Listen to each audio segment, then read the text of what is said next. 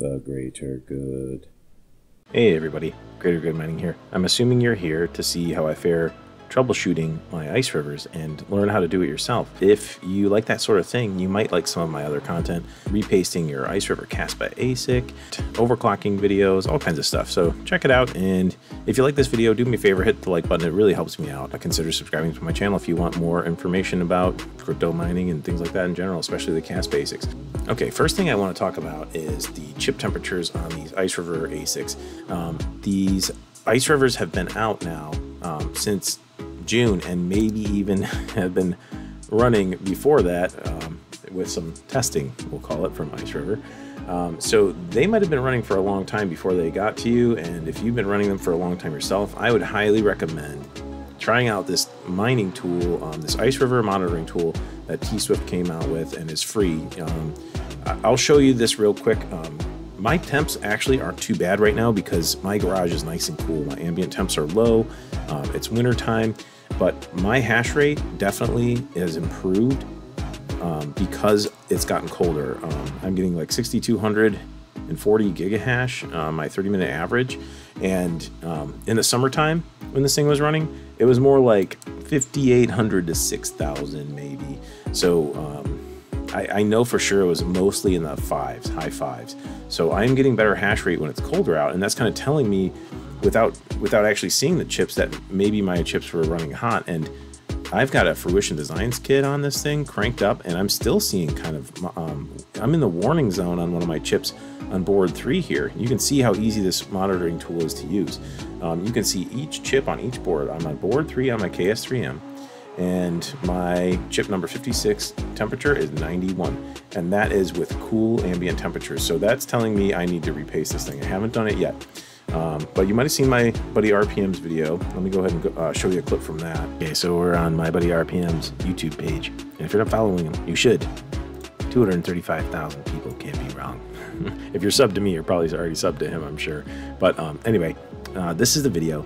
It's called Iceriver, You Need to Fix This Now, and the thumbnail says terrible thermal paste. And he uses the miner tool that I just showed you to diagnose that his KS3M chips are overheating big time. And let me just show you a clip from his video. RPM, I hope you don't mind I'm showing your clip, buddy.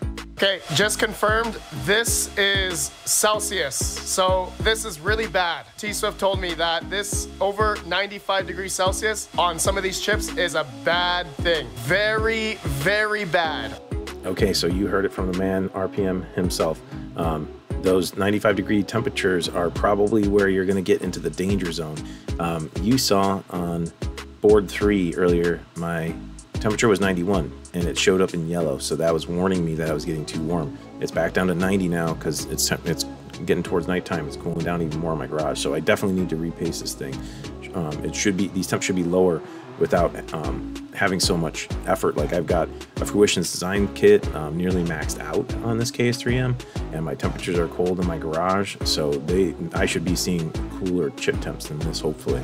So anyway, RPM used this tool. It was an earlier version of this tool to diagnose his KS3M and saved it before it burnt out. So he changed that chip paste, and watch the rest of that video. You can see he dropped his chip temperature significantly, and his hash rate went way up. Not overclocking or anything like that on the KS3M, just changing the paste alone increased his hash rate.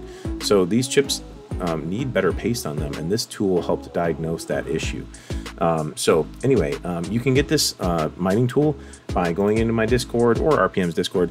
If you go into mine, I'll tell you exactly where it's at. It's in the GGM Trusted Sellers. That's kind of where I put a lot of stuff for T-Swift. And here is his contact info. If you ever wanted to buy anything from him, tell him Greater Good Mining sent you. It helps the channel out. And then here's a link to his Telegram, and this is where you'll see the mining tool download. So here's the info from T-Swift on the monitoring tool, talking about temperatures, voltage, the clocks, and information about KS0 Pros. Like, he's going to be updating this, I'm sure, as time goes on. So here's where you download it. I'm not going to show you how to download it. Just click on the link, download the tool, and then you'll see the monitoring tool available in the extracted file. So you should be able to figure that out. So go ahead and download that tool if you want to try it out, and you might save yourself a couple $1,000 on a Iceriver that might be down if it burns out. Anyway, before I move on, a quick word from the sponsor of this video. You know quantum computers, you know blockchain, but do you know both together? Dynex was the first platform to create a neuromorphic supercomputing blockchain-based algorithm which solves real-world problems. And the best part? Anyone can post a job, whether a company from the Global 2000, a machine learning job, or fintech and pharmaceutical. And if you don't want to program it yourself, get an expert directly at the marketplace. Run the job and be impressed by the fast result. And we're back.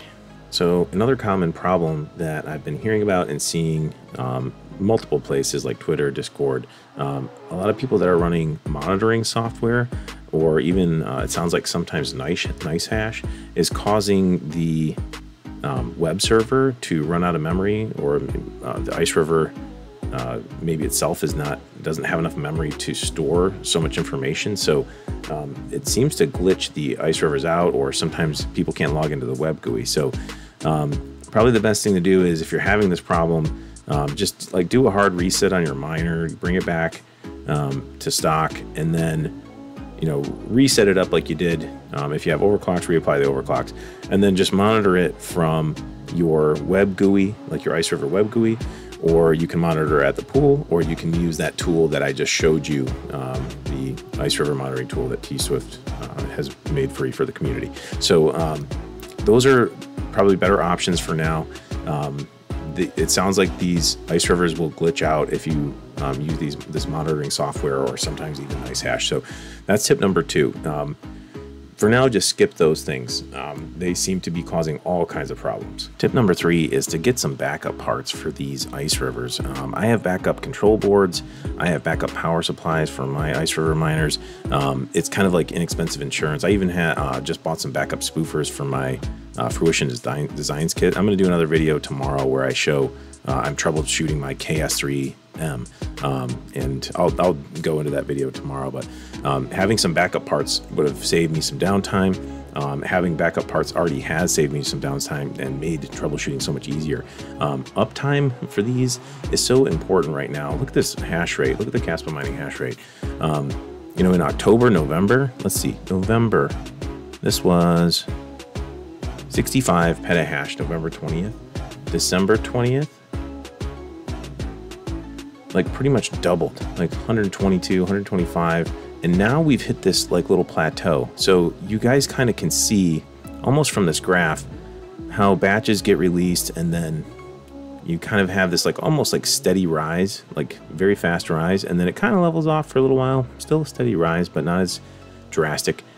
And then another batch comes out, and boom, you get this steady rise, and then it levels off for a while. We had like a kind of steady period here for a while before the next batch came, and then overclocks came, and then just look at this.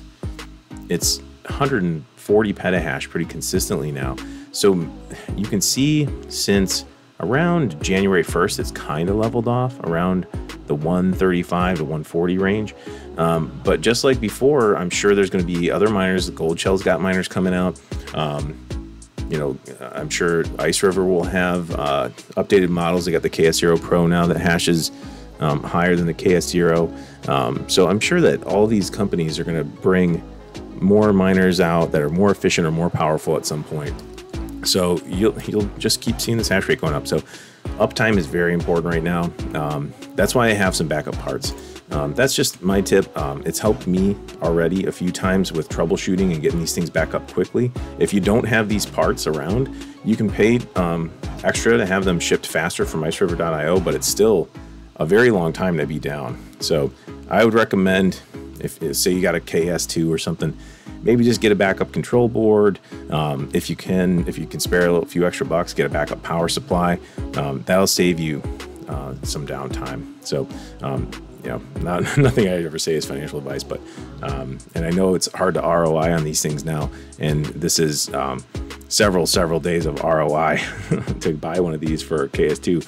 But can you imagine if your KS2 goes down and you didn't have a backup power supply, and that was the problem, and now you're waiting weeks for one to arrive. That's so much lost money, and then, you know, by the time you get it, the hash rate goes up even more. So anyway, if you're in it for the long haul like I am, I'm going to keep these Kaspa miners going, you know, hopefully for as long as possible. And before the next, you know, bull run, I want to stack as much Kaspa as I can. So anyway, that's just another tip. Just check out Iceriver.io. There's backup parts for some of these things, and you know, if you got a Fruition Designs kit, maybe get a few backup spoofers, things like that. That way you don't have to be down for something small. Anyway, that's it for this video. I hope it was helpful. If it was, please hit the like button. It really does help out the channel. Consider subscribing to my channel. I do stuff like this all the time where I'm trying to, you know, improve on the Iceriver Kaspa ASICs. I do all kinds of stuff with crypto mining in general. So subscribe if you like this kind of content. And then I will try to continue to make videos like this where I just do maybe, you know, 2 or 3 good troubleshooting tips. I hope that miner tool is helpful to you guys. I think it's really cool. I love being able to see my chip temps. So anyway, I hope it was helpful, and please hit the like button, subscribe, and don't forget to keep it decentralized for the greater good. The greater good.